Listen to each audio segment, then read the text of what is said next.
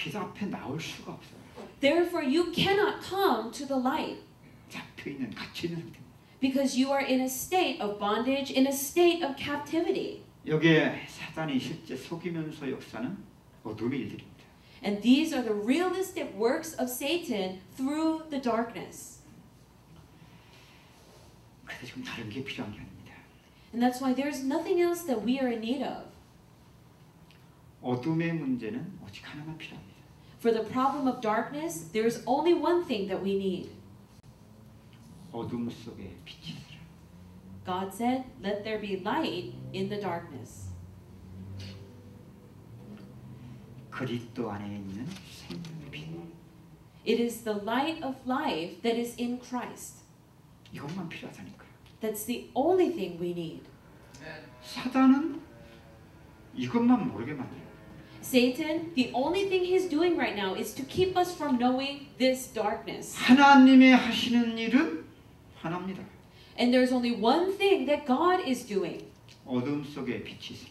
He is saying, "Let there be light in the darkness." 이게 바로 하나님의 구원하십니다.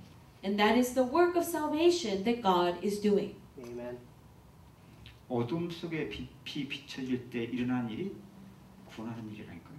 And so when the light is shined into the darkness, that is the work of salvation. 사단이 하는 일은 What is the work of Satan?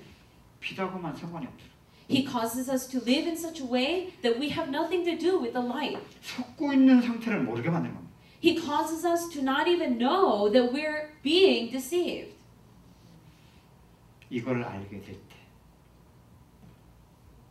왜 나에게 은혜가 필요한 것을 알게 됩니다.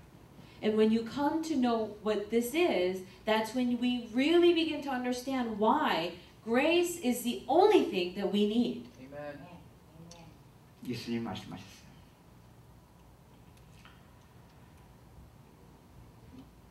인자가 온 것은 의인을 부르는 것이 아니라 죄인을 부르렀다. Jesus said, "The reason the Son of Man came was not to call the righteous, but the unrighteous." 병든 자에게라야 의원이 있을 때 있고 건강에 의원이 있을 때가 없다. It is the sick that need a physician. Healthy people are not in need of a doctor. Amen. 여러분 오해하지 말고 잘 들으셔야 됩니다. So listen very carefully. Do not misunderstand what I'm saying. 우리가 어떻게 복음을 비밀로 지속적으로 깨달을 수 있습니까? How can we continuously realize the mystery of the gospel? 어둠이 있게 빛이 필요함을 알게 되는 만큼 이 은혜는 지속되는 겁니다. Because darkness exists, as much as we begin to realize our need for the light, then as much as we realize that, you and I will understand the necessity of grace. 어떤 분이 그래요, 저한테. 그리스도 깨달았으면 그때부터는 누림 아니냐? Someone said to me, once you realize who Christ is, then shouldn't you just enjoy that now? 흑암 다 끝난 거 아니냐? Isn't the darkness over? 잘 들으셔야 됩니다. Listen very carefully. 불신자는 아비된 자를 부릅니다. 사단이. For non-believers, Satan is their father. 구원받은 그때부터는 아비된 자가 아닌 원수 마귀로 삽니다. But once that person becomes saved, then Satan becomes their enemy. 불신자도 속이면서 잡고 있는 거고. And so Satan is deceiving the non-believer and binding them. 사실은 구원받을 때 흑암의 권세에서 그의 아내의 나라를 옮겼기 때문에 상관이 없는 문제인데 속이면서 또 어둠 속에 우리를 잠깐 쏟게 만든 겁니다.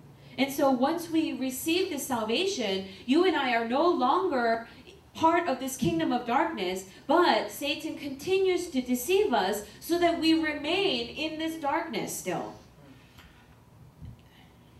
끝난 문제가 되었기 때문에 그리스도를 아무리 말해도 그리스도는 내게 지식이 될 수밖에 없어요. Now, because we think the darkness is over already when it's actually not, no matter how much we talk about Christ, the only thing that Christ becomes to us is knowledge. 우리처럼 그리스도를 잘 아는 사람들이 있습니까? There's no one on this earth who knows Christ better than us. 그리스도의 삼직을 너무나 잘 설명하잖아요. We explain the three offices of Christ so well. 그리스도에 대해 너무 잘 알아요. We know Christ so well.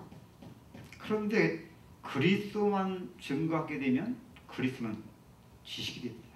But in that state, if we continue to just preach Christ, the best that he becomes is head knowledge.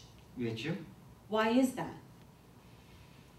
어둠 속에 있어야 빛이 필요함이 되기 때문에. It's because you only need light when there's darkness. 이게 끝난 것이 되면 그리스도는 더 이상 내게 필요한 존재가 아닙니다. But if the darkness is really over, as many people think it, they believe, then they have no need for a light then. 칼빈도 그런 말을 했습니다. John Calvin said this as well. 사단도 하나님의 구원의 계획 속에 사용하시는 것이다. That even Satan is being used by God in the work of salvation. 이게 구원의 계획이에요. And so the darkness and the light is part of God's plan of salvation. 사단이 지금 속이는 자로 어둠 속에서 역사하지만 이게 하나님의 구원의 계획을 이루는 겁니다.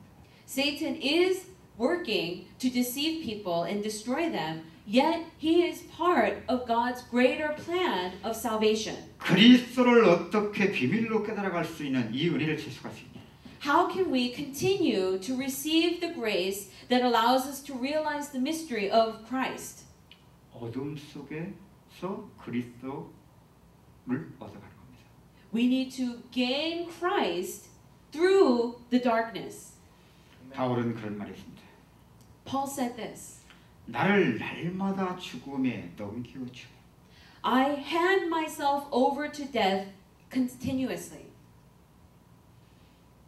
뭘 날마다 넘겨줍니까? So what is he handing over to death? 내 안에 이 어둠입니다.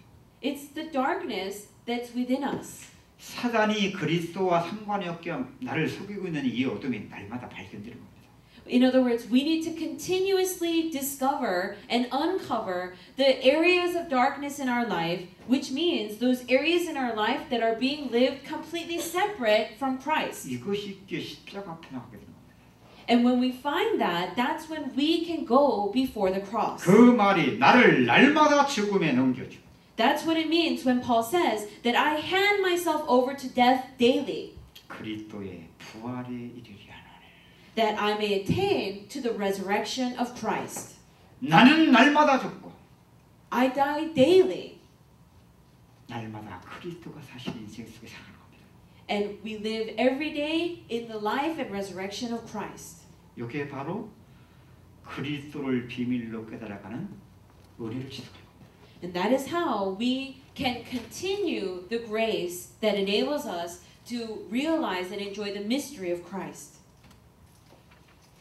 이 일을 위해서 성령께서 역사하시는 거예요. And it is for this work that the Holy Spirit is at work right now. 왜? Why?